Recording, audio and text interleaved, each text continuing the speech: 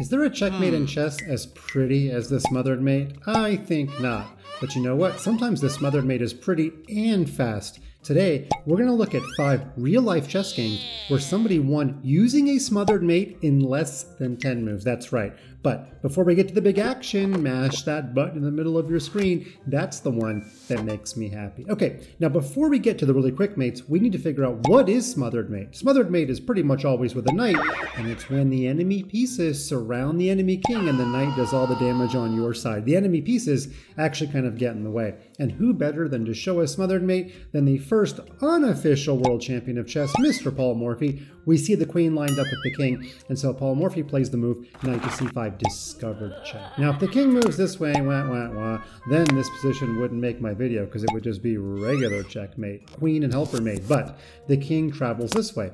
Now, you might think we should give away the queen right away, because then if the rook takes, we get to do the very pretty smothered mate. The problem, of course, is that black is not required to take with the rook. Black's going to take with the king, and then Paul Morphy is going to feel very silly for losing the queen. So what we actually have to do here is give another check with the knight on this square. Now black only has one move, and here we give a double check. You can't take the knight because you're also in check with the queen. Of course, you don't want to go to the right because queen to d7 is still queen and helper mate. But here's the big difference. When the king travels to the left, now we sacrifice our queen, and the mystery, well, it's already been revealed. The knight's guarding, you can't take with the king, and when you do take with the rook, all of black's pieces get in the king's way, and the knight says, ha ha ha, tickle you, and well, the king can't get the knight because the king is trapped. It is a smothered mate. Just like at Waffle House when you get your hash browns smothered. Okay, let's take a look at one more example. This was from modern times, a grandmaster named Alexander Grishuk, and this is actually simpler. Here, he doesn't need to do all that knight dancing. Here, it's just mate in 2. He played queen to g8 check, and because the bishop already guards the queen, the king can't take. The rook must take. Knight f7 is still a smothered mate. Not quite as pretty, but still pretty pretty. Okay, now, as promised, we're going to look at 5 smothered mates from real-life chess games that all happen in the first 10 moves. You might be able to use some of them in your games. Here we go. We're off and running. Number 1. Against the Caro-Kann. If you want to play d4, you get my vote of approval. And after d5, you can guard your e-pawn by playing knight c3. Now, sometimes black will take, and white will take. And by the way, black is doing nothing wrong so far. Now, sometimes black wants to play the move knight f6, but doesn't want you to take and get doubled pawns, so black plays knight to d7 first. So when this knight moves here, there will be a backup knight. So far, again, black has done nothing wrong. This is a very common opening. If you're white, if you want to be a little bit cheeky and go for a smothered mate, you can play queen e2. And here is the trap. In this position, if black continues on his merry way and plays the knight on g to f6, boom, knight d6. And it is a quite embarrassing mate. Well, not embarrassing if you're white. If you're white, you're going to put this on your refrigerator and show it to all your friends. The pawn cannot take because it is pinned by the queen. Therefore, it is a smothered checkmate. And actually, d6 is a pretty common square. Let's take a look at another one.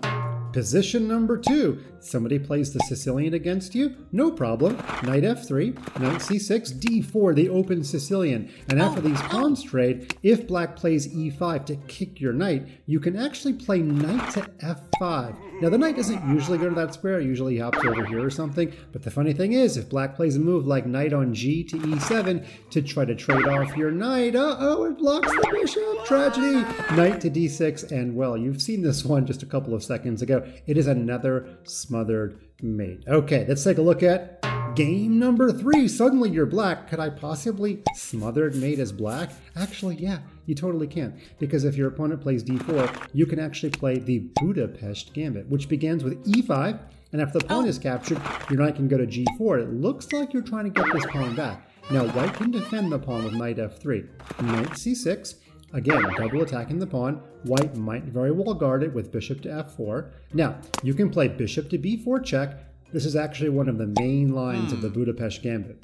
White might very well block by putting his knight on b to d2, and now your queen can come to e7. And if you're noticing some similarities with the queen lined up with the king, you have very good powers of observation. Let's just say that white plays a3 to kick your bishop. There's this funny trap where you take on e5. You could actually probably take with either knight, but we'll pick the one on g4. And then if white says, hey, you didn't guard your bishop, pawn takes bishop, well then, knight to d3 is a very similar smothered mate to that Caro-Kann. Again, this pawn is pinned because our queen has cheekily lined up on the e-file. Okay, position number 4. Here we go. We are black again, and if somebody plays the Italian game, one trap begins with a knight to d4. Probably not a great move, but there's a very famous trap. If white takes the pawn and goes after your weak spot, you actually ignore the weak spot and play queen to g5. And if the knight takes to fork your queen and your rook, well, white has fallen into your trap. Hook, line, and sinker. Queen takes pawn, counterattacking this rook.